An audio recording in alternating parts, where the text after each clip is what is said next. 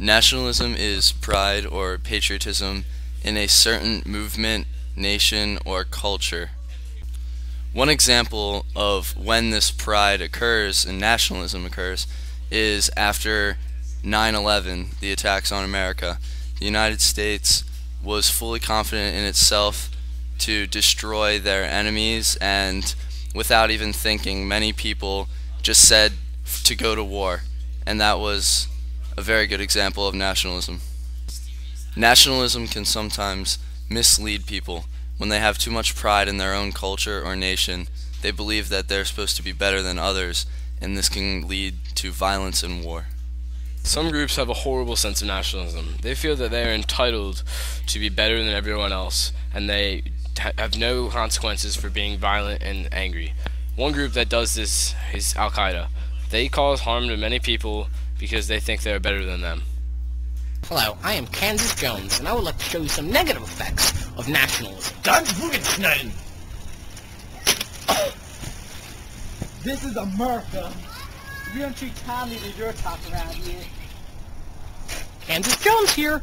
I would like to show you some positive effects of nationalism instead of the dirty, naughty, negative parts. For America!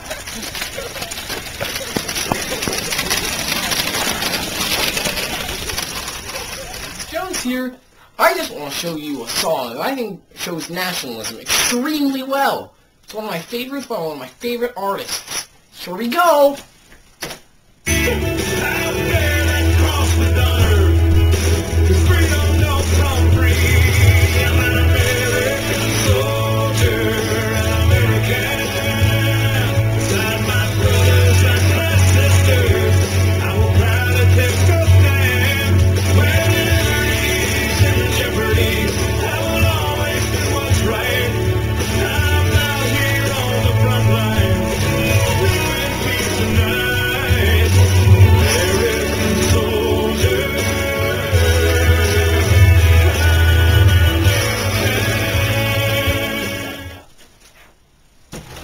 Tonight on CNN.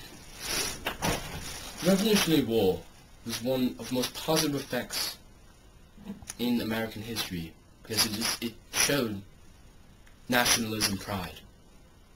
It was amazing.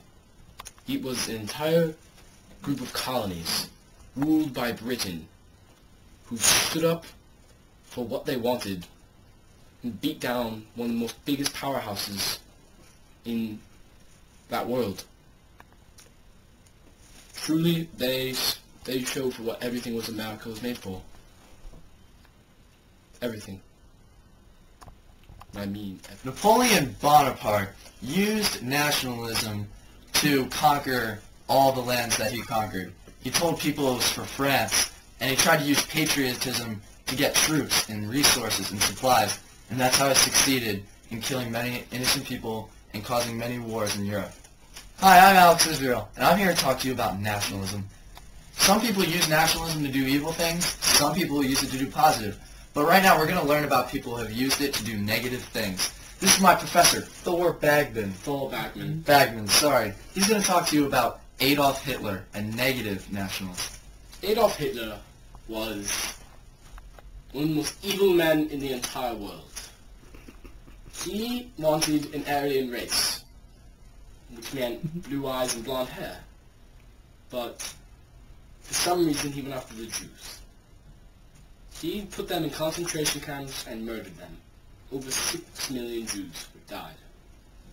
He thought that the Jews controlled all the money, and that's why Germany was going through such a hard depression. So he decided he should eradicate them all. But now